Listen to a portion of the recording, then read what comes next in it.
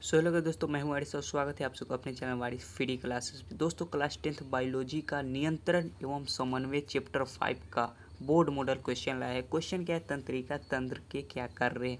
जी हाँ दोस्तों, पिछले 2-3 वीडियो से हम जितने भी बोर्ड मॉडल क्वेश्चन होते हैं चैप्टर वाइज चैप्टर हम यहाँ पे बना लिए और आपको सोल्व करते हुए दिखा रहे हैं। जी हाँ दोस्तों, यानी कि पिछले 2-3 वीडियो से अगर आप लगातार कंटिन्यूस पूरा वीडियो देखिएगा तो पूरा बोर्ड मॉडल क्वेश्चन आपको समझ में आ जाएगा, स्पेशली बिहार बोर्ड के लिए है। ठीक है, तो देखिए क्वेश्चन बहुत सिंपल है, बोर्ड मॉडल है ही। और बोर्ड मॉडल क्या होता है कि अगर 2024 में पूछ ले तो 25 में छोड़कर 26 में जरूर पूछेगा। ठीक है, तो ये सब 22-21 में पूछा गया है, 22-21 में पूछा गया, 23 में नहीं पूछा, 24 में नहीं पूछा, तो 25 में तो पूछा ही जा सकता है। ठीक है, बोर्ड मॉडल 1-2 साल में रिपीट होता रहता है। ठीक है, तो देखिए क्वेश्चन पे आते हैं। क्वेश्चन क्या है? तंत्रिका तंत्र के क्या कार्य है।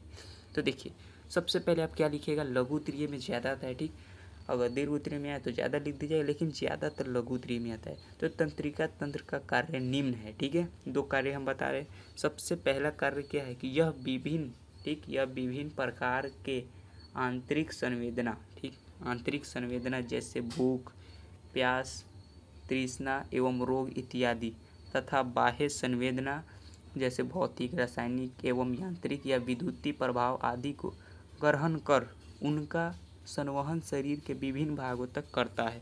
ठीक, तो इसका पहला क्या हो गया कार्य कि यह क्या करता है, विभिन्न प्रकार का जो आंतरिक संवेदना है जैसे भूख लगना, प्यास लगना, तृष्णा और रोग होना, ठीक, इस सब को, तथा जो बाह्य संवेदना होता है, ठीक है, यानी बाहर का संवेदना होता है जैसे भौतिक हो गया, रासायनिक हो गया, यांत्रिक हो गया, विद्युतीय प्रभाव, ये सब को क्या करता है, ग्रहण करता है और उनका संवहन शरीर के विभिन्न भागों तक करता है।